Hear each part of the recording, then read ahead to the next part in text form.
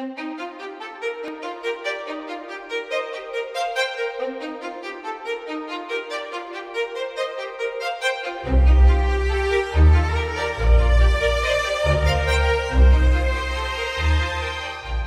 so we've left Owen down at the distillery. We've made our way up to the Cat Fiddle pub, a little bit further up the hill. It's Forest's new project. We're going to meet Tom here. He's the general manager, aka Weasel number 6. Tom, how's it going, man? Hi guys, welcome to the Cat Fiddle. So, you can tell us a little bit about the history of the pub and kind of what the plans are for the future. Sure. It's a pub that's been around since the 1800s, family owned by the Robinson's Brewery, very similar to the guy like we are down at the distillery. Let's take you in, show you around. Sounds great, let's take a look. Brill.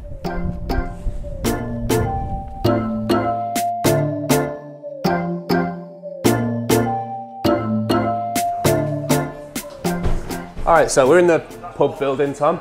Doesn't look much like a traditional pub. Tell me a little bit about what's going on in this room. So the pub had been shut for the past 5 years. Right, yeah. The Robinson's Brewery family and also the Bond family decided to kind of collab together. And Great, what we've got here is a wonderful retail shop. So we've got a really good range of local products. Yep. And one thing we've just released is our beautiful Forest Gin and Steep Soda collab. So what we've got is our hibiscus lemonade, and we've also got a infused grapefruit and rosemary soda. That sounds absolutely fantastic.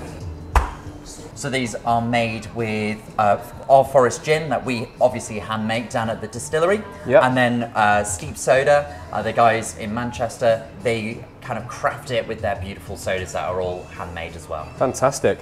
Can we have a taste? Absolutely. So they're both made with the original Forest dry gin, is that right?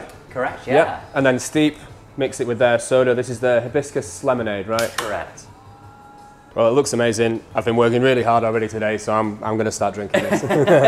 So with hibiscus lemonade, well, with both the sodas, they are really low calories. They also contain 39 mils of gin, which is more than most other tonics. Yeah, that is absolutely delicious. And not super sweet either. No, which is the best part. Yeah. It's really refreshing, even better on a hot summer's day. Just what you need after a long walk as well. Yeah, absolutely. So with the Forest Gin with grapefruit and rosemary infused, it has no added sugar. It's crisp, dry, refreshing, and just the most delicious soda you can ever imagine. Yeah, grapefruit and rosemary is one of my favourite flavour combinations as well. Yeah, it's our perfect serve for our regular gin and tonic. Gin and tonic, right. Amazing. So it kind of works seamlessly. Yeah, let's give it a go.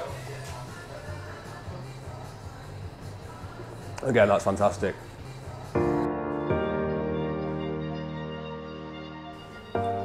So this is the original pub building. Like the oldest bit of the, Correct, of the pub, right? yeah. So give images of like roaring fires, old blokes sat around with their pints. Yeah, so we'll have Robinson's beer on tap, we'll have our own gin pouring by the gallon load.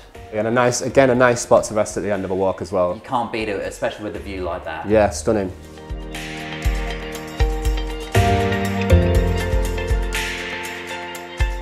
So one thing I'm really excited to see is the cellars. Obviously it's a really old building, lots of history, maybe a few ghosts down there. You up for showing me? Absolutely. The cellars are one of the most beautiful part of the building.